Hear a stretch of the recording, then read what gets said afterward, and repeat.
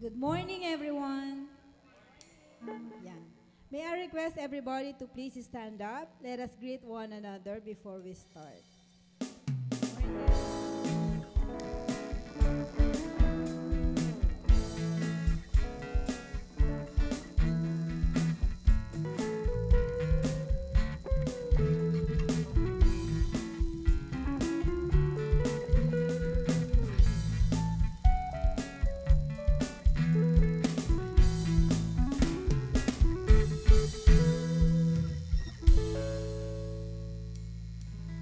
In 1 Peter 1, 3 to 5, it says that what a God we have, and how fortunate we are to have him, this Father of our Master Jesus. Because Jesus was raised from the dead, we've been given a brand new life and have everything to live for, including a future in heaven, and the future starts now. God is keeping careful watch over us in the future. The day is coming when you'll have it all, life healed and whole. So today we are celebrating the goodness of God. So let us proclaim that our Redeemer lives, and let's all thank him for all he has done for us.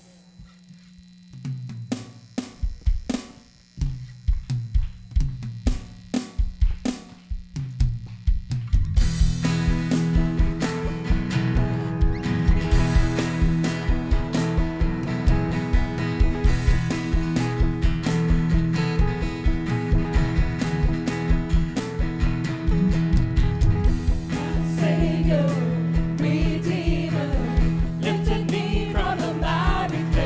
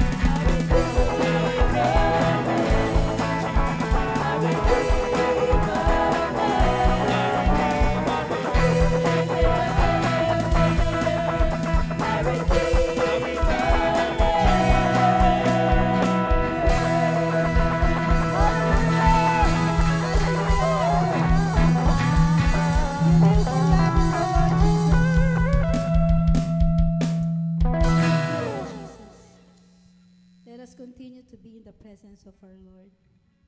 Lord Jesus, we thank you, Lord God, for dying on the cross for us.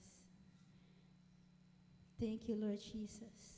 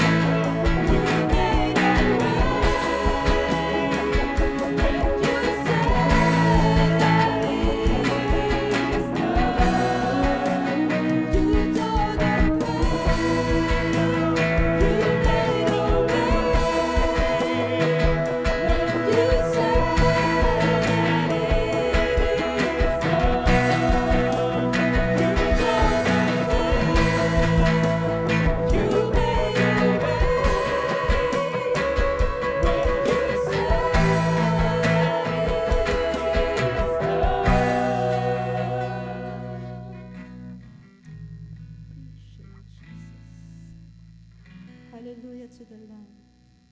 Thank you, Father God, for the finished work on the cross, O Lord Jesus. We bow down before you, O God, and give you our highest praise, Lord Jesus.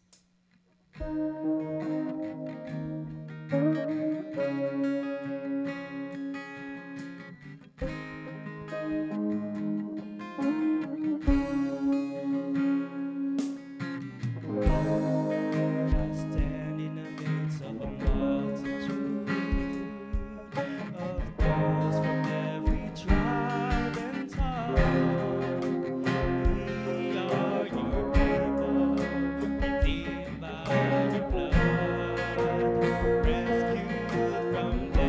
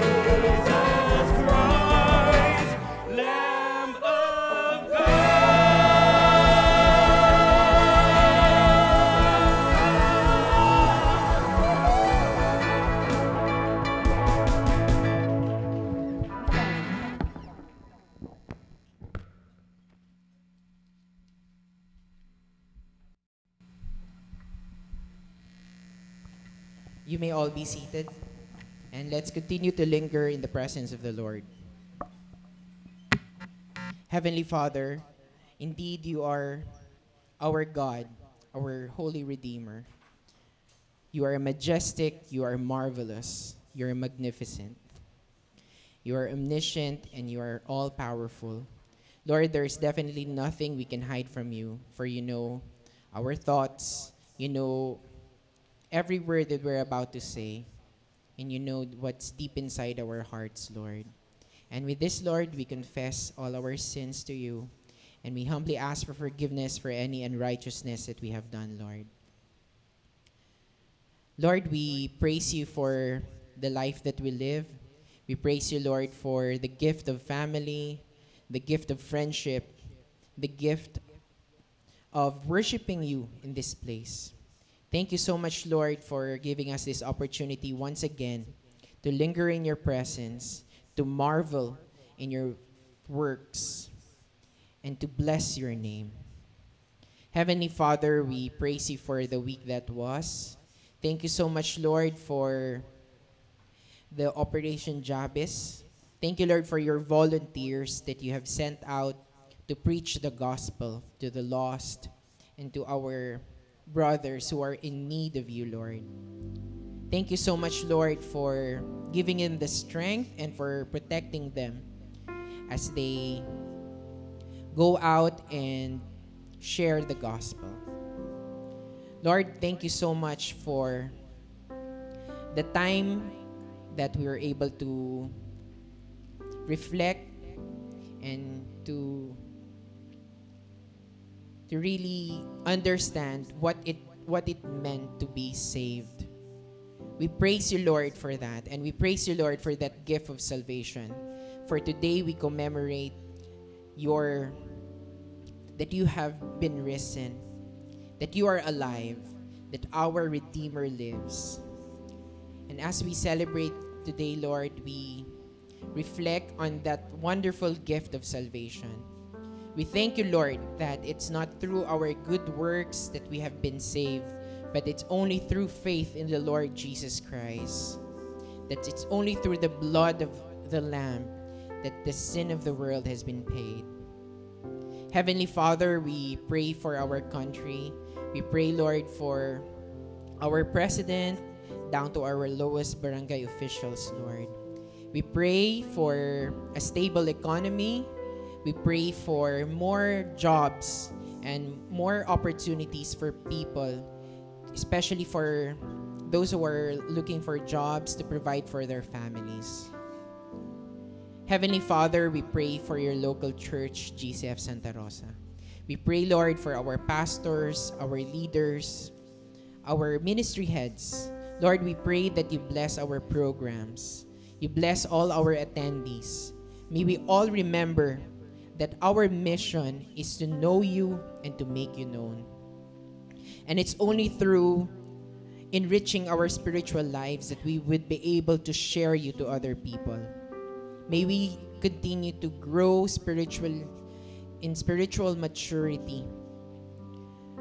And may we continue to learn more about you and to know you even deeper, Lord. Lord, we pray for our pastor who will preach your word today. We pray, Lord, that you give him the wisdom. Anoint him, Lord. Give him the right words to say and to speak boldly the truth in your word. And Lord, we pray for each and everyone who will listen to your word. We pray, Lord, that each and everyone would have a receptive heart to accept whatever corrections or whatever rebuke that you want us to learn today, Lord. Heavenly Father, we also pray for this coming Saturday for Mago, or Men After God's Own Heart Fellowship, Lord. We pray that every fathers or every man of this church would be encouraged to join us and to have fellowship as iron sharpens iron, Lord. May we continue to be encouragement to each other as we lead our household in worshiping you and in keeping the truth in our lives, Lord. Heavenly Father, we offer this moment of silence as we come before you for each and every petition that we have.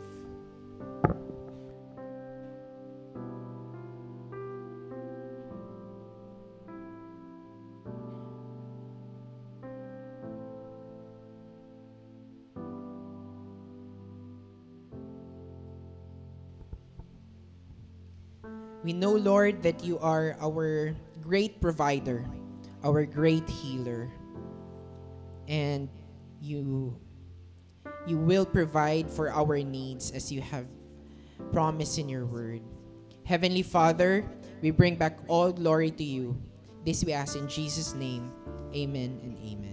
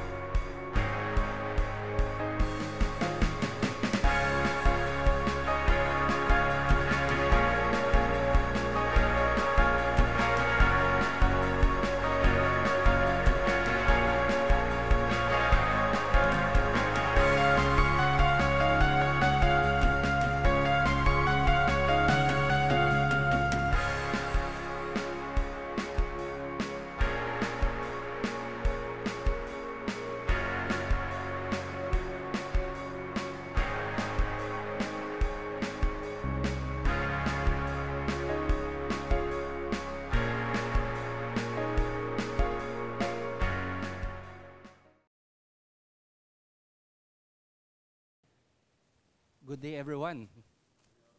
Hello po, magandang umaga po mga kapatid. And good afternoon or good morning. Di ko alam kung umaga pa ba o tanghali. Magandang tanghali po sa ating lahat. It is so good to see you ngayong araw po ng linggo. Kumusta po ang inyong nakalipas na linggo? How was it? How was your vacation mga kapatid? Did you enjoy your vacation or your family gatherings? No? I hope that you had a meaningful reflection during this Holy Week. We praise the Lord dito po sa ating church because this past week we were able to conduct yung OJ Santa Rosa. And purihin po ang Panginoon, we were able to send 70 people into 3 teams na nag-reach out sa ating pong community itong nakalipas na 3 araw. And many souls heard the gospel dito po sa Tagapo, Makabling, maging sa Kanluran, no? Dito pong mga barangay natin na nakapalibot sa atin. And of course, there are also people or brothers and sisters who came to Santa Rosa, Calamba, Laguna to share the gospel. And nakakatuwa mga kapatid, may bunga na kagad. No? Kaninang umaga, there were attendees who were product nung ating house-to-house evangelism. So, purihin po ang Panginoon. I am really overwhelmed dun sa kagalakan. Alam ko, masaya po kayong lahat. No? Lahat tayo nagre-rejoice every time na may mga tao na nakakarinig ng mabuting balita at kumikilala sa ating pong Panginoon. So we praise God because we know, hindi lang ito gawain ng ilang tao, but this is the whole church. Thank you for your support and prayer. Kaya po, naging matagumpay po ang ating OJ this year. And this is the first time na ganito kadami po yung delegation natin. By the way, there were, I think, 16 young people from Kamuning Bible Christian Fellowship who joined us last time. So, salamat po sa Panginoon doon sa gawain po na ito. And we're looking forward for more events like this. And not just annually, but we hope na mas maging madalas po ito. Ano? And we want to invite you to take part of these activities kasi talagang panahon na ngayon na mag-harvest. Even Jesus gave us the challenge no, na to continue to pray to the God of the harvest to send laborers because the harvest is plenty but the workers are few. Yan yung napatunayan po namin. I was actually reluctant nung before we went to house, medyo reluctant ako. Sabi ko, ano kaya, i-rejig ako ng mga tao na to.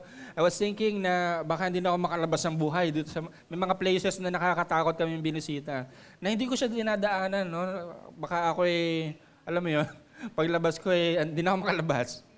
But praise the Lord, yung mga prejudice na yun, tinanggal ng Lord. Kasi nakita ko yung mga tao, how they responded to the message of the gospel. And so, na-confirm ko talaga yung sinabi ni Jesus, that the harvest is plentiful. Ang daming mga tao na talagang ready na for harvest. They are ready to hear the message of the gospel. And the challenge is for God's people to go out and share to them the good news that Jesus Christ came to save us from sin and death. So purihin po ang Panginoon. Mamaya after our message, we'll be sharing some video clips para makita niyo po what took place during the Operation Jabez this Holy Week. And ngayon po, ngayong araw po na ito, this is a very special day because we are celebrating the most important event in the history of the world. I'm not actually exaggerating because what I said was true. Totoo po yan. No? Because 2,000 years ago, ang ating Lord Jesus Christ, He conquered death. And He was victorious. He rose from the dead. And because of that, nagkaroon po yan ng malaking implication sa ating lahat. Dahil si Jesus, ang ating Panginoon, ay nabuhay na muli, ibig sabihin po ay yung ating pananampalataya ay hindi mawawalan ng kabuluhan. No?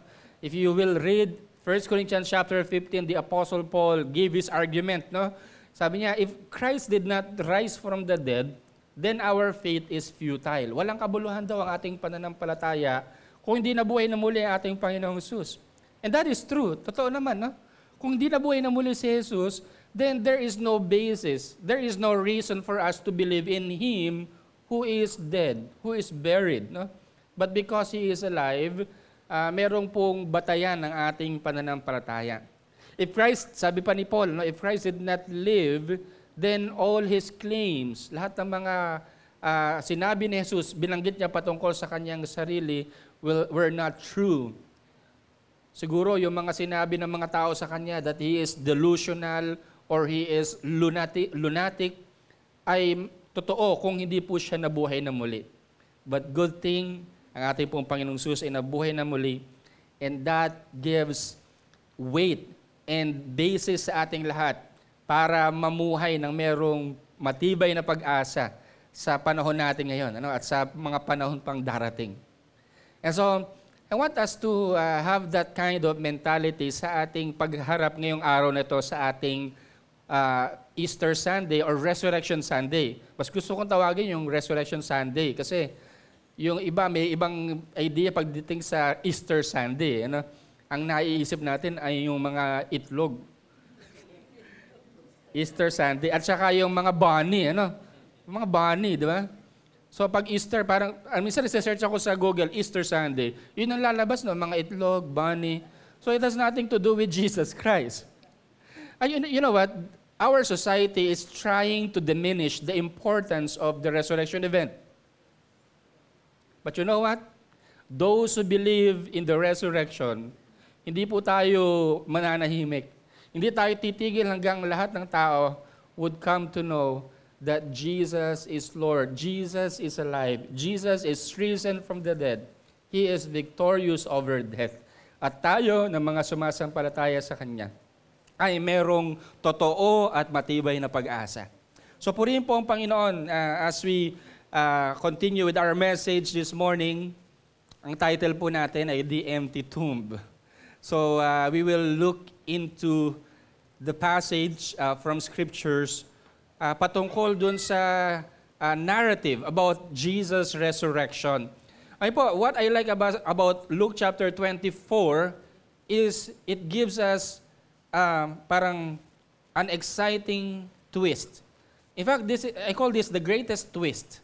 Kasi yung chapter 23, kung natapos po yung chapter 23, hanggang doon lang, alam niyo po, napaka-hopeless po natin. Kasi ang ending po noon, si Jesus, nilagay siya doon sa loob ng grave or ng tomb. And then, umalis po yung mga tao, iniwan siya, kasi patay na siya, at siya ay nakalibing na doon. And they had to rest because it's Sabbath day or Black Saturday. It's going to be Sabbath day na. So, medyo nakakalungkot if you will just read chapter 23, you end yung chapter 23 without chapter 24. But chapter 24 gives us an exciting twist. Alam mo yun, yung parang Miss Universe na talo na no? 2015, alala niyo 2015, si Pia. Hindi na siya tinawag eh. Alam natin, tayong lahat mga Pilipino, alam natin talo na no? Bilang may merong twist, no? Victorious pala. No? Parang gano'n yung nangyari kay Jesus. Akala ng mga tao, akala ng mga disciples, defeated na, wala na talaga. Hopeless. But because of the resurrection of Jesus, everything changed. No? That's what we're going to look into the passage this morning. Luke chapter 24 verses 1 to 12. Pwede ba natin basahin po itong teksto? Ano? Sige po, please join me in reading the text. If you have your Bibles, pwede pong pakibuksan po yan sa chapter 24. At kung nasa chapter 24 na po kayo, what I want us to do is to go a little further, pabalik dun sa chapter 23 verse 44 para makita natin kung paano nagkaroon ng twist na dito sa story or narrative about Jesus' resurrection. Sige po, kung nakita niyo na po, please stand up to give reverence to the Word of God. Luke chapter 23 verse 44. It was now the 6th hour, and there was darkness over the whole land until the 9th hour, while the sun's light failed, and the curtain of the temple was torn in two. Then Jesus, calling out with a loud voice, said, Father, into your hands I commit my spirit.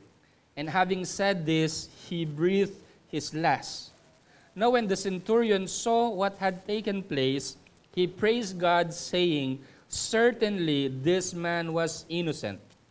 And all the crowds that had assembled for this spectacle, when they saw what had taken place, returned home beating their breasts. And all his acquaintances and the women who had followed him from Galilee stood at a distance watching these things. Now there was a man named Joseph from the Jewish town of Arimathea. He was a member of the council, a good and righteous man, and he was looking for the kingdom of God. This man went to Pilate and asked for the body of Jesus. Then he took it down, wrapped it in a linen shroud, and laid him in a tomb cut in stone where no one had ever yet been laid. It was the day of preparation, and the Sabbath was beginning. The women who had come home with him from Galilee followed and saw the tomb and how his body was laid. Then they returned and prepared spices and ointments. On the Sabbath day, they rested according to the commandment. So that's how the chapter 23 ended. Medyo malungkot po. It's a very sad day. But chapter 24, verse 1, let's proceed po. It's Resurrection Sunday. But on the first day of the week, at early dawn, they went to the tomb, taking the spices they had prepared. And they found the stone rolled away from the tomb, but when they went in, they did not find the body of the Lord Jesus. While they were perplexed about this, behold, two men stood by them in dazzling apparel. And as they were frightened and bowed their faces to the ground, the men said to them, Why do you seek the living from the dead? He is not here, but has risen. Remember how he told you while he was still in Galilee, that the Son of Man must be delivered into the hands of sinful men and be crucified, and on the third day rise. And they remembered his words, and returning from the tomb, they told all these things to the 11 and to all the rest. Now it was Mary Magdalene and Joanna and Mary, the mother of James, and the other women with them who told these things to the apostles. But these words seemed to them an idle tale, and they did not believe them. But Peter rose and ran to the tomb. Stooping and looking in, he saw the linen cloths by themselves, and he went home marveling at what had happened. Praise be to God for the reading of his word. You may now take your seats. This is God's word. We heard the word of God this morning, and it actually tells us of the story about the resurrection of Jesus. Now let me just give to you the outline of our message this morning, para hindi po tayo masyadong mapalayo. Ano? So, the first thing that we are going to talk about is what was the disciples' initial reaction. Did they believe at first or did they doubt? No? So, hindi agad po sila naniwala. But eventually, their perspective changed. So, that's what we're going to look at on the second part. How did their perspective change? What did Jesus do to change their perspective? And then number 3, how should we respond to Jesus' resurrection? Paano naman natin, so what? No? Paano natin ipapamuhay ang katotohanan na si Jesus ay nabuhay na muli?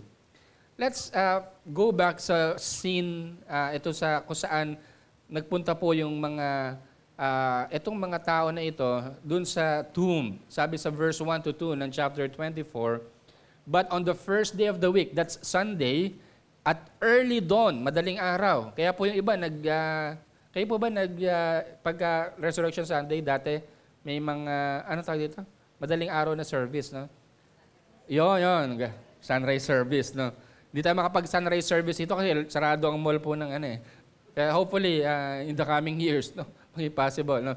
So, it was early dawn. They went to the tomb, taking the spices they had prepared. Now, I want to ask you, who is Luke referring to when he mentioned the word they? Sino po yun? Who are these people? Sabi dito, they were taking the spices that they had prepared and they found the stone rolled away from the tomb. Medyo kagulat-gulat po ito kasi mabigat po yung stone po na yun and it was rolled away from the tomb. Sino po ito mga kapatid? These are the women. The women that was mentioned in the previous chapter. They were present during the burial sa chapter 23 verses 55 to 56. And let's read that. Sabi diyan, the women who had come with him from Galilee followed and saw the tomb and how his body was laid. Kitang-kita po nitong mga babae na ito kung paano po inilibing si Jesus or inihiga si Jesus doon sa loob ng tomb. Then they returned and prepared spices and ointments. On the Sabbath day, they rested according to the commandment. So hindi pa nila nadala yung spices. Pero para saan po yung spices na yan? Usually, it's for ointment. Pinapahid po nila to sa mga corpse or dead bodies. No? Itong mga ointments po na ito. So they came there, nung time na yon, nilibing si Jesus doon sa grave. So they were present during the burial. And this is also interesting. If we look back a little further, in the previous verses, they were also present there in the death scene of Jesus. Sabi po sa verses 46 to 49, then Jesus, calling out with a loud voice, said, Father, into your hands I commit my spirit. And having said this, he breathed his last. Nung time po na to, totoo pong namatay si Jesus. Nalagutan po siya ng hininga after he spoke these words. And all his acquaintances and the women who had followed him from Galilee stood at the distance watching these things. Now, just reading this passage, it gives to us an idea that these women who visited Jesus' tomb on Sunday, early Sunday morning, these were the women who were there in the death scene and in the burial scene of Jesus. Nakita nila, nasaksihan nila, namatay si Jesus, inilibing si Jesus, at nakita rin nila si Jesus nung siya po ay muling nabuhay. This is quite interesting, mga kapatid. That of all people na pwedeng maka-experience, na masaksihan nila as eyewitnesses, yung mga events kay Jesus, the most important events of Jesus, yung kanyang kamatayan, paglilibing sa kanya, at muli pagkabuhay. It is very interesting that He chose these women to be with Him. No, I do not know the reason why they were there, but of course, they loved Jesus, they supported Jesus, and they were willing to risk their life for Jesus. Kasi nung time na yan, yung kanyang mga ibang alagad, they ran away. Sabi nga, ang pastol ay huhulihin or dadakipin at ang mga tupa ay mga ngalap. Nung time na yan, si Jesus, nung siya po ay dinakip, ang kanyang mga alagad ay nagsialisan because of their fear na baka sila rin ay dakipin. No? But these women stood with Jesus. And you know what, mga kapatid, something interesting about the custom of the Jewish people during that time, alam niyo po na ang mga women, medyo mababa po ang kanilang antas sa lipunan, na they were not given the permission or the right to testify in any court, anumang paglilitis. No? Hindi po sila binibigyan ng pagkakataon na maging witness. No? But it's interesting, Jesus chose these women to witness all of these events. No? And now as we look dito po sa verse 2, so they went to the tomb and the stone was rolled away from the tomb. Sabi sa verse 3 to 4, when they went in, they did not find the body of the Lord Jesus. They know that Jesus is dead. They have witnessed it. I'm sure, mga kapatid, tiniyak nila kung buhay pa si Jesus or patay na, at napatunayan nilang patay na si Jesus because they were there dun sa burial ni Jesus. So, they were not thinking na tumayo si Jesus nung time na yon. The only possible thing na nasa isip nila ay may kumuha dun sa bangkay ni Jesus. But where was it? Nasaan yung katawan ng ating Panginoon? But while they were perplexed about this, look at yung pong kanilang emotions po dito. No? They were perplexed. Sila ay nagtataka, hindi nila mawari kung ano bang nangyayari. No? Di ba ganyan yung emotion of perplexed? Hindi nila alam kung what's going on. No? And behold, two men stood by them in dazzling apparel. May dalawang lalaki na nakatayo doon sa loob ng tomb na nagliliwanag ang kanilang mga kasuotan. So kung kayo po nakakita ng ganyan mga tao na nagliliwanag yung kasuotan, ano pang maramdaman nyo? Siguro itatanong nyo kung saan nabibili ang kanilang dazzling apparel. Now, the reason why the apparel was dazzling is because they were, according to other gospel narratives, these are angels. Tama ba? Mga anghel na naandoon para kausapin sina yung mga kababaihan. No? So what happened next, verse 5 to 6, as they were frightened, tatakot sila doon sa mga nagniningning na kasuotan, kala nila multo, no? And they bowed their faces to the ground. The men said to them, why do you seek the living among the dead? He is not here, but has risen. Ano po, as I read this, I got a clue that this is perhaps the main message of the chapter. They were thinking that Jesus is dead, but He is actually not dead. He has risen from the dead. Kaya ang tanong sa kanila, bakit nyo hinahanap ang buhay sa mga patay? Why are you thinking that He is still dead when He had already told you before that He would rise again? Sabi niya dyan sa verse 6 to 7, sabi ng dalawang lalaki, remember how He told you while He was still in Galilee. Naalala nyo? While you were in Galilee and even while you were walking, going to Jerusalem, didn't you remember that He said to you several times that the Son of Man must be delivered into the hands of sinful men and be crucified and on the third day rise? Di ba naalala yan? Na yan ay sinabi sa inyo. Ano? So, remember that. Sabi nung mga angel. And what did they say? How did they respond? Sa verse 8 to 9, and they remembered his words. Bilang na-recall nila, oo nga, no? Sinabi yun ng Panginoong Yesus na siya ay mamamatay at siya ay muli mabubuhay sa ikatlong araw. Buti pa tong angel alam. Tayo narinig natin to noon, pero bakit parang hindi tayo masyadong, di ba? Parang nalimutan natin. No? So they were reminded. And from the tomb, they told all these things. Sabi dito, they returned, no? From the tomb, bumalik po sila doon sa lugar. They told all these things to the 11. Sino po yung 11 po na yan? Yung mga apostles. Bakit po 11? Naghudas po kasi yung isa, kaya 11 na lang. So they went there to the 11 apostles. Now, tinan niyo po, in-identify dito sino yung mga women. No? Now, it was Mary Magdalene and Joanna and Mary, the mother of James, and the other women with them who told these things to the apostles. So may nagbanggit doon sa mga apostol, ang Panginoong Jesus ay nabuhay na muli. May mga anghel na nagpakita sa amin at pinaalala nila sa amin ang sinabi ni Jesus, etc. So they were telling them what happened. But these words, look at this. How did the apostles respond to the news? But these words seemed to them an idle tale, and they did not believe them.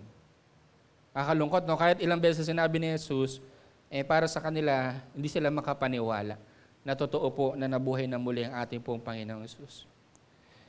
If you have seen a person dead sa iyong harapan, as in nakita mo talaga namatay siya, at totoong namatay. I have witnessed, meron po akong yung best friend ko na namatay sa harapan ko. I brought him to the hospital and he was dead on arrival. And I was there alone in the hospital habang itinutulak siya doon sa, yung stretcher. Sabi, dadali na po ito sa morgue. Umiyak ako doon mag-isa. Sabi, di ako makapaniwala na he is dead. And I was trying to wake him up, pero I could not do anything to give life to this lifeless body. Di ba?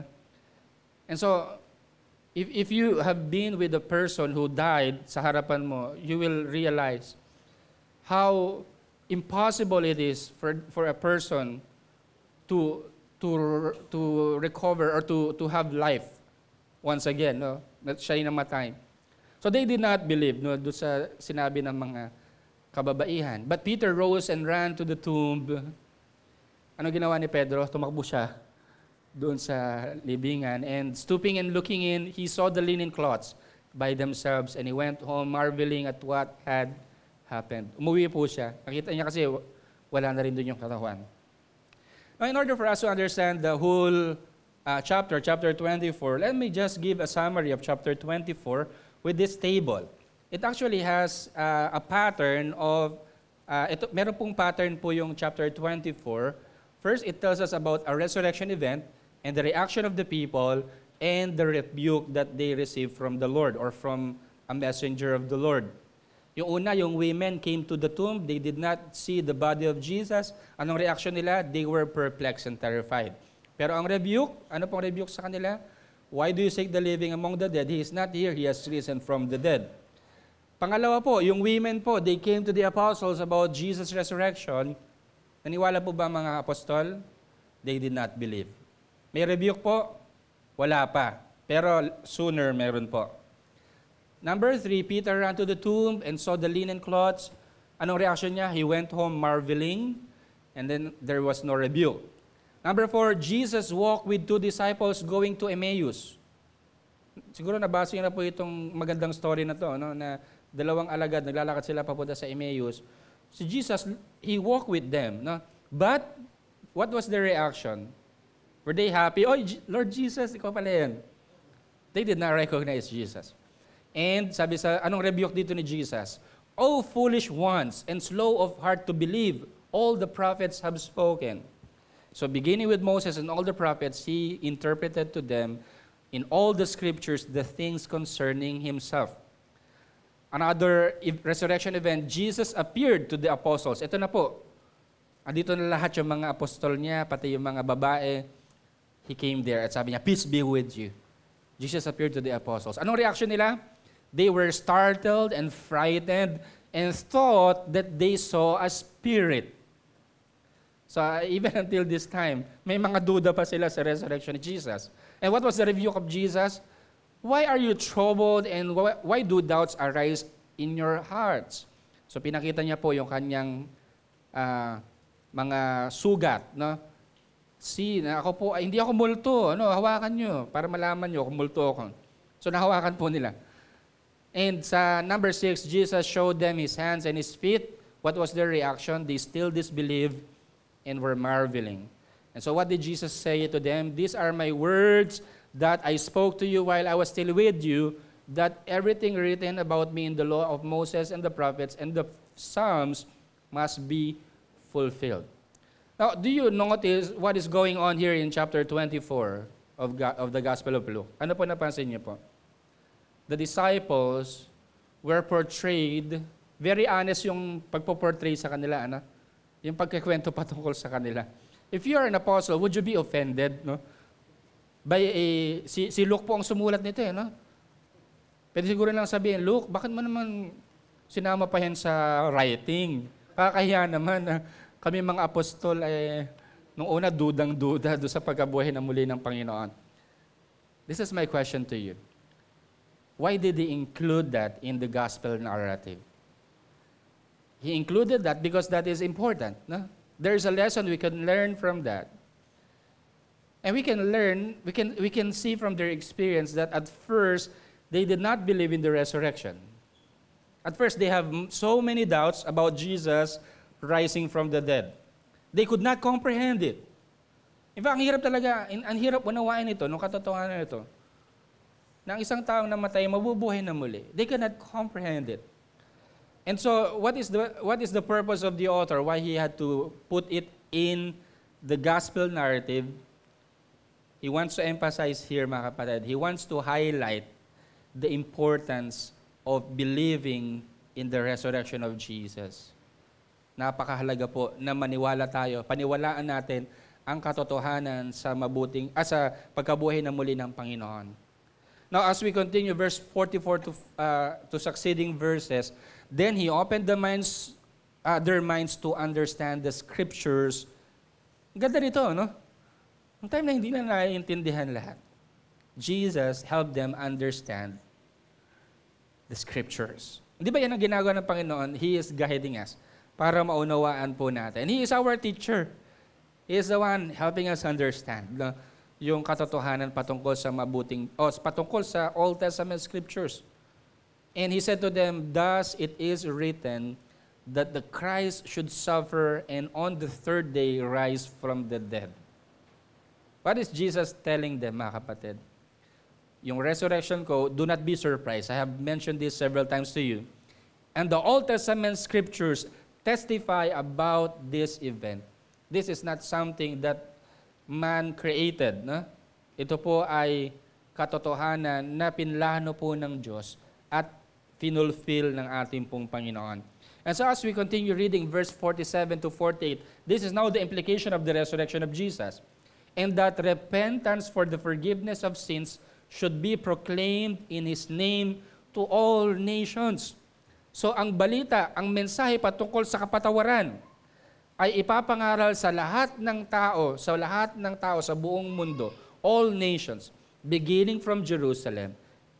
And he said, you are witnesses of these things. Kayo ang mga saksi ko, kayo ang mga witnesses ko na siyang magbabahagi sa iba ng katotohanan ito. And what happened next?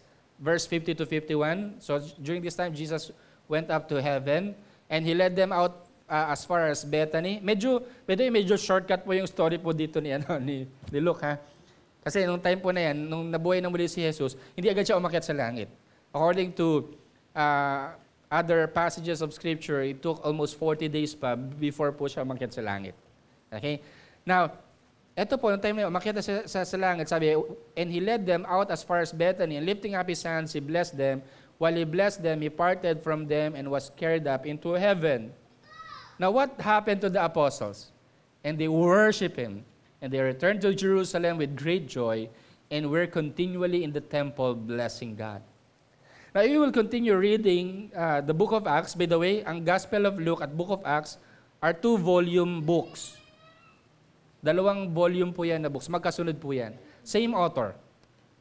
Si Lucas. Ang sumulat po ng Luke and ito pong ano tayo ito? Acts, the book of Acts. So, makita natin kung paano nagbago po, mga kapatid. Because of the resurrection event, nagbago po ang perspective ng mga apostles. So, Jesus' resurrection has changed everything. Binago po ang buhay ng mga apostol. Binago ang perspective, ang life orientation, ang mission nila sa buhay. And until now, mga kapatid, the truth of the resurrection of Jesus still changes lives of so many people. And if you fully understand yung katotohanan na ito na si Jesus ay nabuhay na muli, it will affect how you will live. Kung ano yung perspective mo sa buhay at ano yung mga bagay na mahalaga. So nakita natin dito kung paano nagbago po, no? From fear to confidence, from hopelessness to rejoicing, di ba? They were in despair. Sila ay parang wala ng pag-asa, but they were rejoicing. They became, from mourning to praising, sila po ay nagpuri sa Panginoon. And from the dark tomb, tinan niyo po yung naging effect po ng resurrection. From the dark tomb, Jesus is now glorious in heaven. He came up. He ascended to heaven. And so, what does it tell us, mga kapatid? Na ang tomb,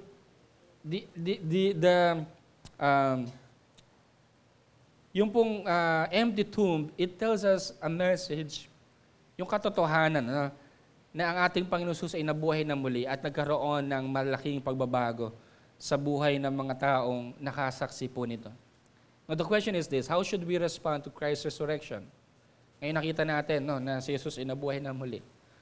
Ito po ang dapat natin maging response, mga kapatid. We should not live in despair and hopelessness. Why? Because Jesus is alive. I don't know what's going on in your life. Perhaps you are disappointed with recent events sa iyong buhay. Or maybe you're feeling na you're grieving about something hindi maganda pangyari sa iyong buhay. Pero alam niyo po, bilang mga Kristiyano, may isang bagay na hindi dapat mawala sa atin. At yun ay ang ating pag-asa. Ang pag-asa natin ay buhay kasi ang ating Panginoon ay buhay. Jesus is alive. And this is something, mga kapatid, that gives me hope sa aking personal na buhay. I have full confidence, I have full hope that everything will be fine, that my future is secured because the God that I have put my trust is alive.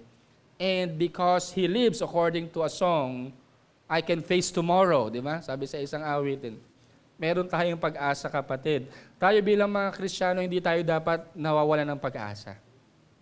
Kasi ang Diyos natin ay buhay, hindi naman patay, no? Dahil siya ay buhay, yung ating sinasamba, pinananampalatayanan, ay huwag po tayo mawalan po ng pag-asa. He is victorious. Paano po siya nagtagumpay? He conquered death. All human beings, yan po, pag binasa natin ng history of men, laging pinanganak tapos namatay, pinanganak namatay. Kahit pupunta ka po sa sementeryo, laging iyan po ang mga nakasulat. 2 lang po ang isusulat sa natin, sa mga puntod daw, no? Ang nakalagay, name, tapos yung born, tapos died. Yan po ang realidad, mga kapatid. Lahat tayo mamamatay. But Jesus, He died, but He rose again. So He conquered death. Our Lord Jesus Christ is not like other prophets or other people, influential people who live here on earth. He is different because He is victorious. He conquered death. And that's why, ito po ang hamon ko sa ating lahat, mga kapatid. No? We need to stand firm in the truth of Christ's resurrection. And when I say stand firm, ito po yung dapat nating panghawakan sa ating pong buhay. No? Paniwalaan natin na si Jesus po ay nabuhay na muli. Many people are, alam mo yun, they are trying to explain the resurrection in their own human language, and they are saying that is impossible. Paano mangyayari po yan? No? This is my question to you. May imposible po ba sa Panginoon? Is there anything impossible with God? No? If He gives life, kung siya ay nagbibigay ng buhay, ang Diyos ang pinagmumuhay ng buhay, then is it impossible for God to give life, no? Or to live again, no? So, makatotohanan po mga kapatid, ang pangako ng resurrection dahil ang ating pong Diyos ay makapangyarihan. That's the first. God is powerful and at the same time, God is truthful. The resurrection is an evidence that God fulfills what He has promised in the Old Testament. Sinabi na si Jesus, ang Mesiyas hindi mabubulok sa mga patay, that He would rise again on the third day. And so, because of the resurrection, because of these words from God, meron po tayong assurance because ang Lord po natin ay hindi nagsisinungaling. Totoo po ang mga sinasabi ng ating pong Panginoon. And lastly, we need to share the message of God's forgiveness and salvation. Ito po ang ating mission, mga kapatid. It is apparent in the passage that the apostle, that Luke actually wants to emphasize here that at first, ang mga apostol, hindi po sila naniwala na si Jesus ay nabuhay na muli. But it changed, mga kapatid. And now, they are the ones testifying to all people that Jesus is alive. And so it's also the challenge sa ating lahat. This is the response natin. Tayo bilang mga tumanggap ng mabuting balita ng kaligtasan. Ano po ang hamon sa atin? Ibahagi sa iba ang mensahe ng kapatawaran at ng kaligtasan na mula sa ating Panginoong Yesus. Yan po ang implication nan, mga kapatid. And that's why if you will read 1 Corinthians chapter 15, the Apostle Paul mentioned that if Christ did not resurrect, according to him, we are still in our sins. Kung hindi nabuhay na muli si Jesus, tayo ay nasa mga kasalanan pa natin. But because Christ lived again, because Christ resurrected, tayo napawi po. Totoong ang lahat ng ating mga kasalanan has been atoned for doon sa krus. Sabi nga sa may isang expression ako nabasa recently. The Friday is good. Di ba Good Friday? Because of what happened on Sunday. On Sunday, Jesus rose from the dead. And that's the glorious day, mga kapatid. That's what we are celebrating ngayon pong araw po na ito. And this is my challenge to all of us. We should not give up do sa ating pangangaral, pagbabahagi ng mabuting balita. Sa lahat ng mga bansa, iyan po ang nais ng Panginoon. And that's why recently, I am really rejoicing for the recent event natin po dito sa OJ. And we are excited na tayo ay magpatuloy po dito sa gawain ito. Hanggang dumating ang ating pong Panginoon. Hindi po tayo dapat tumigil na ipangaral, ipahayag, ibahagi sa ibang tao ang mensahe po ng mabuting balita. So Jesus is alive. May the empty tomb serve as a reminder to every believer that death has been conquered and eternal life is possible, again, is possible in Christ Jesus, our Lord, the risen Lord. Meron po tayong kapatawaran, meron po tayong buhay na walang hanggan. Merong pag-asa na tayo po ay hahanguin mula po sa kamatayan. And that's the message of the empty tomb. Ngayong oras po na ito, I want to challenge you to recommit your life to the Lord, to thank Him for what He has done for you. And if there were doubts sa iyong puso patungkol sa Panginoon, sa lahat, sa katotohanan ng resurrection, my challenge to you is to talk to the Lord ngayong oras po na ito. And ask for God's forgiveness sa ating po mga kasalanan. At katulad ng mga apostol, mga kapatid, they may be living in despair during that time, but because they believe in the resurrection, everything changed. And if you want to experience that kind of change in your life and perspective, my challenge to you is to believe in the message of the resurrection and stand firm in the truth of Christ's resurrection. Tayo po'y manalangin. Panginoon, marami pong salamat sa iyo pong mga salita. We are in awe of your wonderful work, Panginoon. Una, Panginoon, yung iyong inialay ang iyong buhay doon sa krus for the remission of sins. That we do not need to hurt ourselves. Hindi namin kailangang ipako ang aming sarili. Hindi namin kailangang parusahan ang aming sarili for the remission of our sins. But it is through the atoning sacrifice of Christ on the cross. We can be forgiven. And we have been forgiven because of our faith in Christ. Salamat po, Panginoon, sa magandang balita po na ito. And salamat din sa araw na ito, Resurrection Sunday, kung saan aming ipinagdiriwang ang pagkabuhay mo na muli, Panginoon. May this truth change our perspective and the way we live our lives today and tomorrow. Lord, continue, Lord, to bless each one of us. Continue, Lord, to guide us as we continue to follow you and to share your word and the gospel to all the people.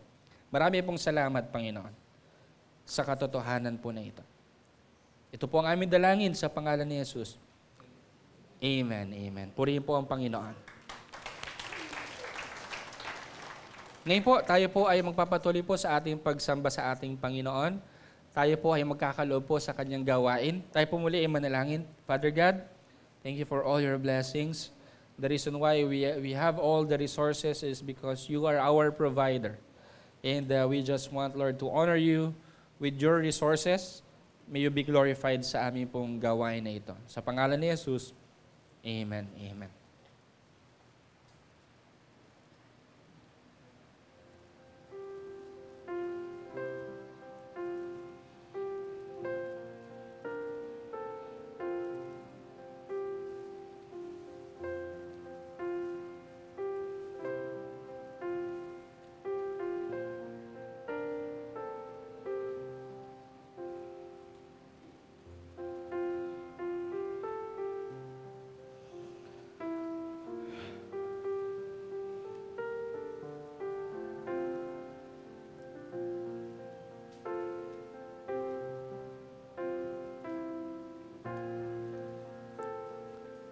Purihin po ang Panginoon. Ngayon po ay araw po ng last Sunday of the month of March. So, during the last Sunday of the month, we are encouraging our members to give for our outreach ministries. So, we have mission offering.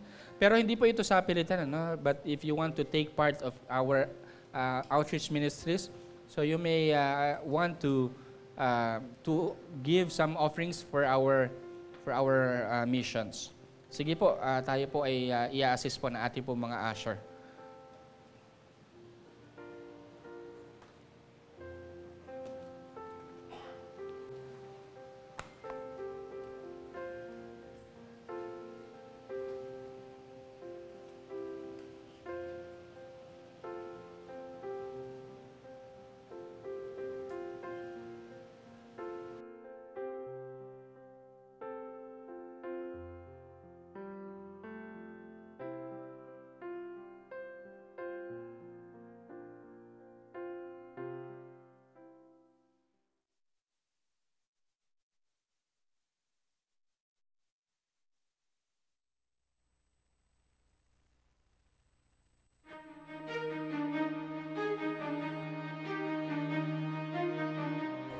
I'm Bethel Fatis Flores and I am part of this OG.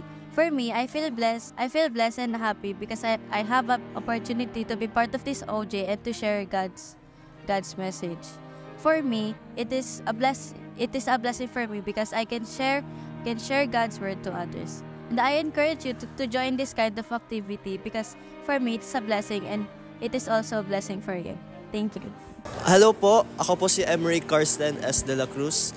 I'm 15 years old, nag-aaral po sa CSA. So, ang highlights ko po sa Operation JBES is yung mga nasharean ko po. May nasharean po ako na mga bata sa basketball court po.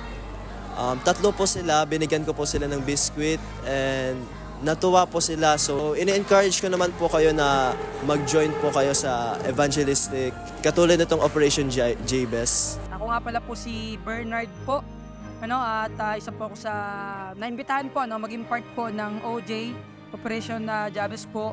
At alam niyo po, napakaganda po no, nung mga nangyari po ngayon, kung saan nakaka-encourage po na kung saan po maging part and alam niyo, makapag-share po no, ng gospel na sa mga tao po, higit sa lahat po sa mga kababayan po natin at sa mga non-believers din po.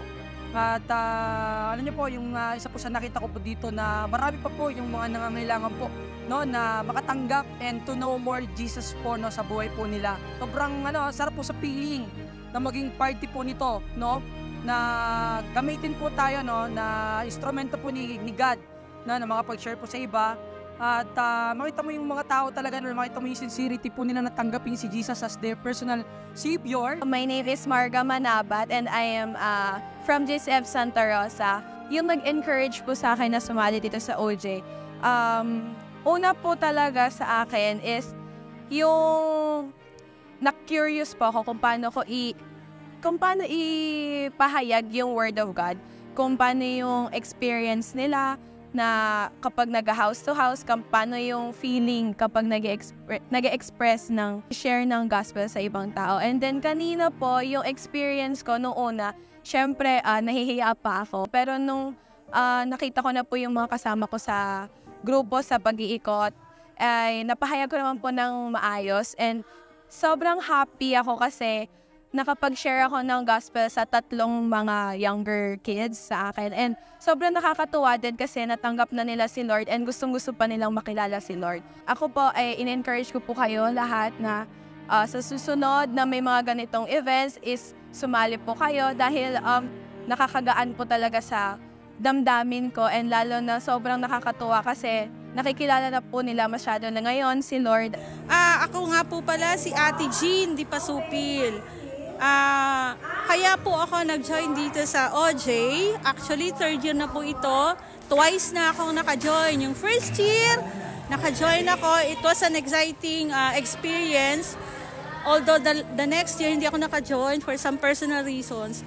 Kaya ako nag-join dito. Kasi ito yung time na masunod ko yung command ng Lord na mag-share ng gospel.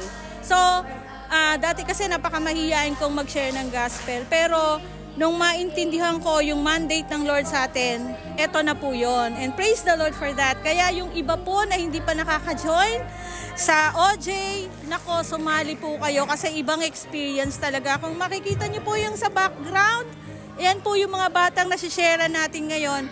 Nanonood ng Jesus film. Kaya yung pong hindi pa nakaka-experience, please, wag niyo pong sayangin ang panahon na makapag-share ng gospel kasi ito po yung utos ng Lord, command sa atin. Yun po. Hello, I'm Joseph Munoz and I'm 18 years old. I'm from KBCF or Kamuning Bible's Christian Fellowship. And what inspired me to come here in the OJ is that I want to have a refresher kasi sobrang tagal ko na rin since last ako nag-share ng gospel. And first year ko rin to as an participant sa OJ or Operation Jabez. And thankful ako na ang dami kong na-experience and ang dami nag-inspire sa akin na mag-share talaga to share the gospel. And what I learned is that hindi ako dapat nag-rely sa pansarili ko lang. I should rely on God's word and to the Holy Spirit.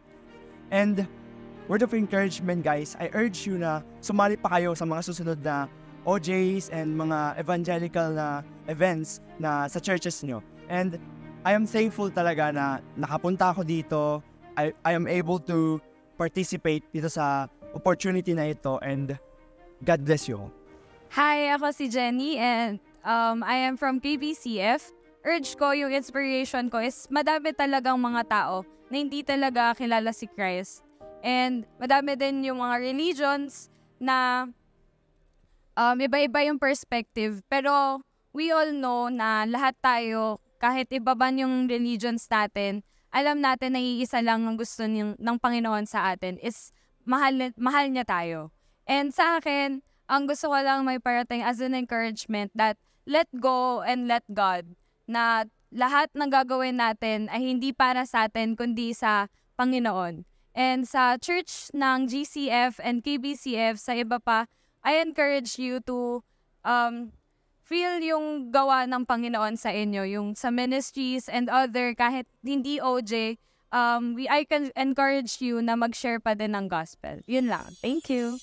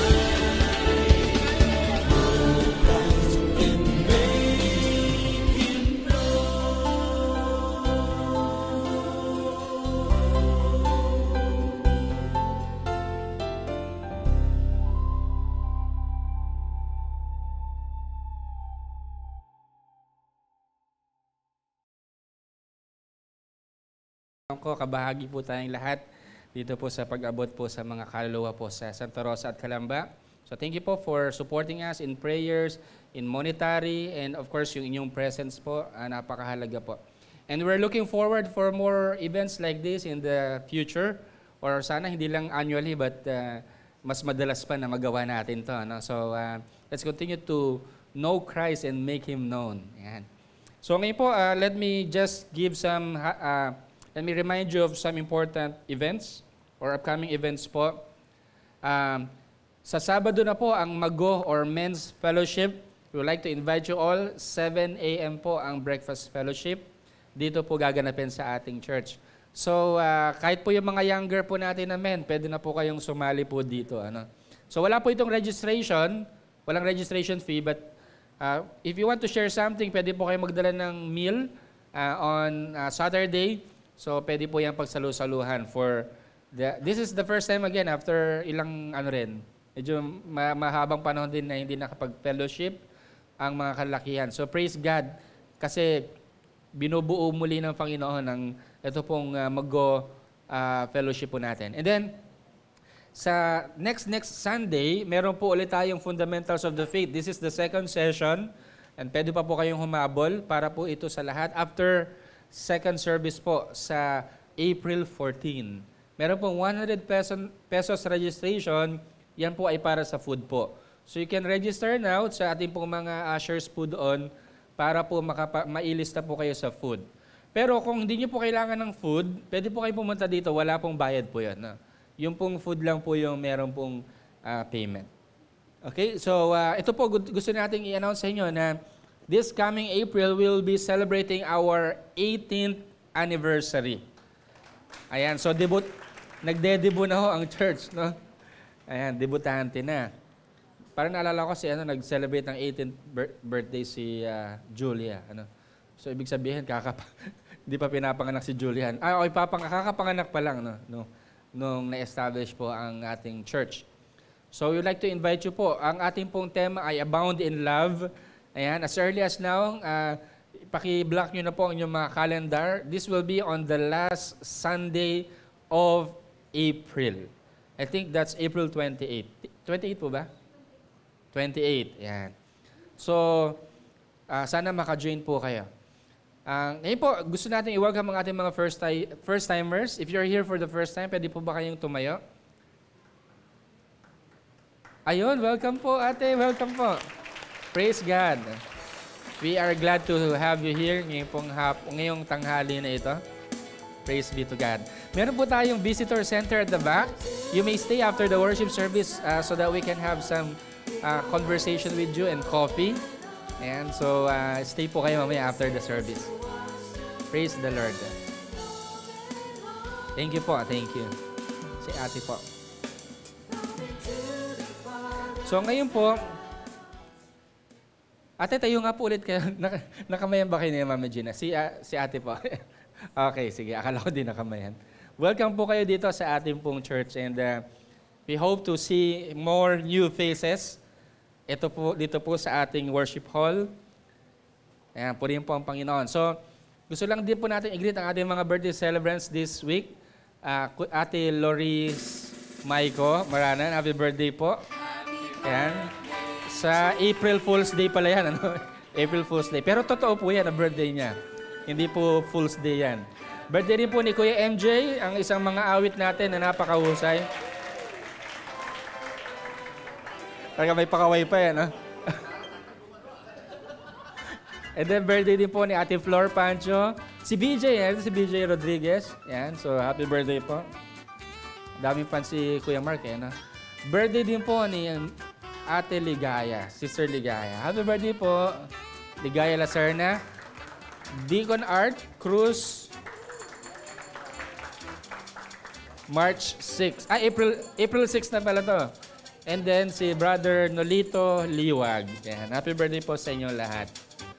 Okay, so wala na yata announcement, no? Sige, let's all rise up. Tayo po tayong lahat and let's end our time in prayer.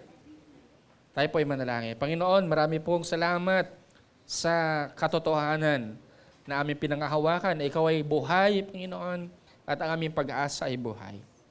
Patuloy, Lord, na bigyan nyo kami ng encouragement, Lord, in this present life, that all will be well and our future is secured because our Lord is risen from the dead. Salamat po. May you bless each one of us as we part ways ngayong hapon na ito. May the Lord of may the love of the Lord Jesus, the love of the Father, and the fellowship of the Holy Spirit be with you all. Amen. Amen. Maraming salamat po and have a blessed week po. God bless po mga kapatid.